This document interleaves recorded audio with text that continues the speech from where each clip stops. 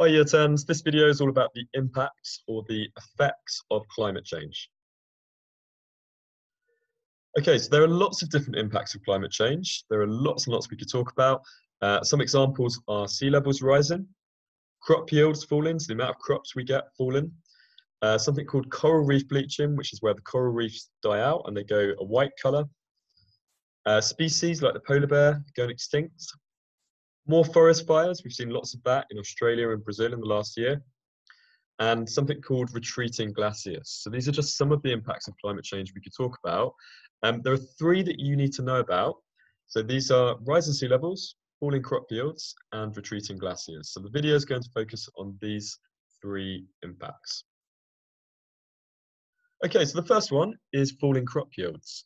Now, before we begin, we need to understand what we mean by a crop yield. So we're going to have a look at two different farmers here, Farmer A and Farmer B. Farmer A lives in a rich developed country like the UK. Farmer B lives in a poorer developing country. However, both farmers have the same amount of space, the same amount of land in which to grow their crops. So let's say they've both got a square kilometre to grow their crops. Now, Farmer A, he can use things like pesticides. He can spray that onto his crops and it kills the bugs that eat the crops. He might be able to add fertilizer to the soil to make it more fertile, to make the crops grow more quickly.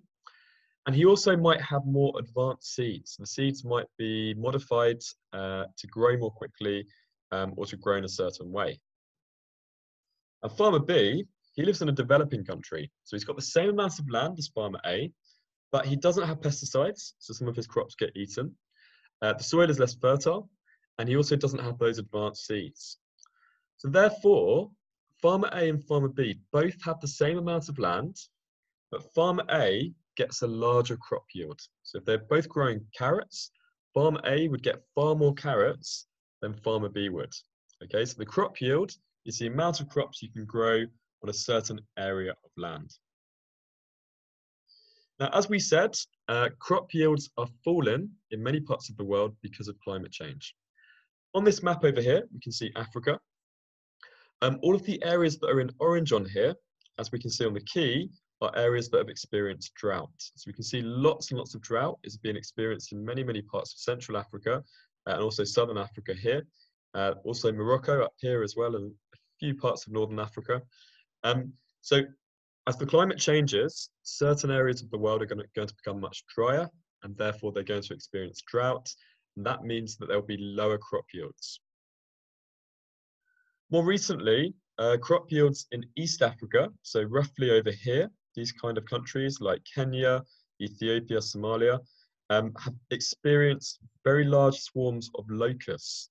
Now, locusts are insects and they eat the crops. And some of these swarms have billions and billions of locusts in them. Okay, so crop yields have been falling in certain parts of Africa.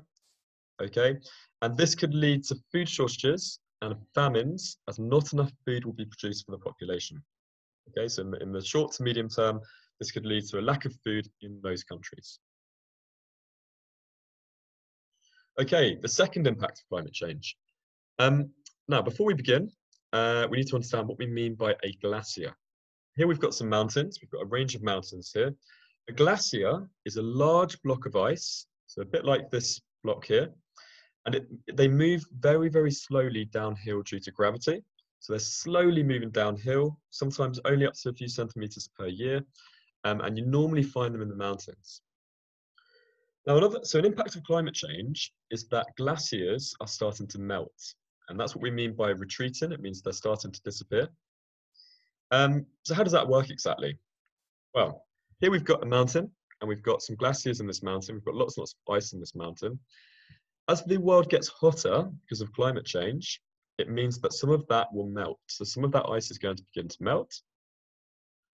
Melted ice and melted glaciers then add lots more water to the rivers that flow down from the top of the mountains.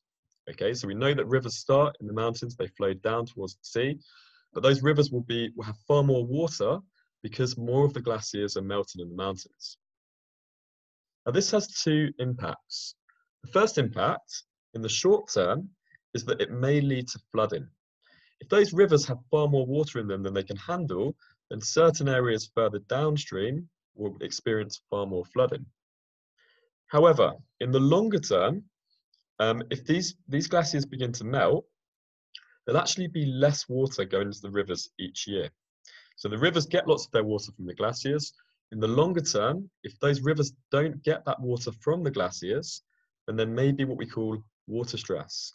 And water stress is a lack of water, a lack of available water for the people who need it. Okay? And the last one, the last impact we're going to look at is rising sea levels. Now, sea levels are rising for two different reasons. The first reason, as we've just talked about, is because glaciers are melting, first of all in the mountains, but also in places like Antarctica and Greenland. So you can see here, this is a huge glacier, and a big chunk of it has started to melt and fallen into the sea. And that will obviously add more water to the sea, and therefore sea levels will go up.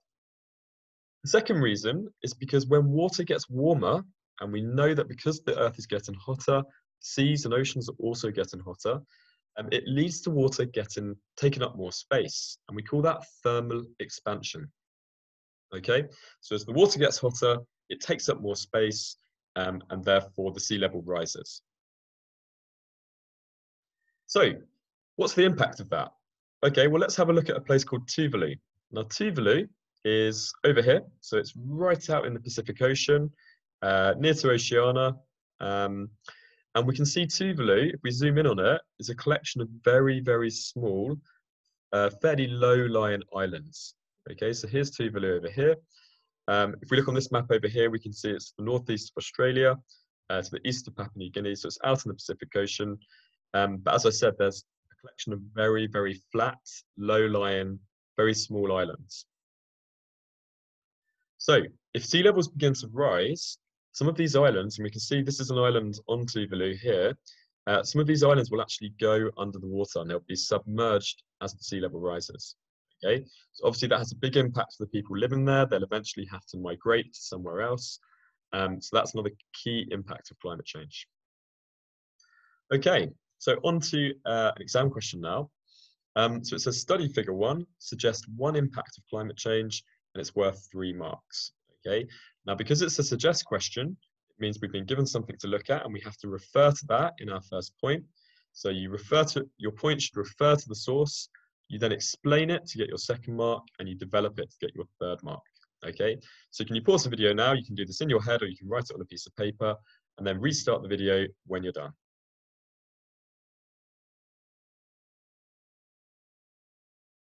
Okay, welcome back. Here would be a model answer. So the newspaper article was talking about food prices going up. So one impact of climate change is rise in food prices. So we're just referring to the source. That's the impact they're asking for. This is because crop yields have fallen in many African countries. We learned about that earlier. So remember, the amount crop yield is the amount of crops you can grow per area. And this may lead to famines or food insecurity. Okay, so we talked earlier about how if there's a lack of crops, then it may lead to a lack of food in those countries. Okay. If you have any other questions, please speak to your geography teacher.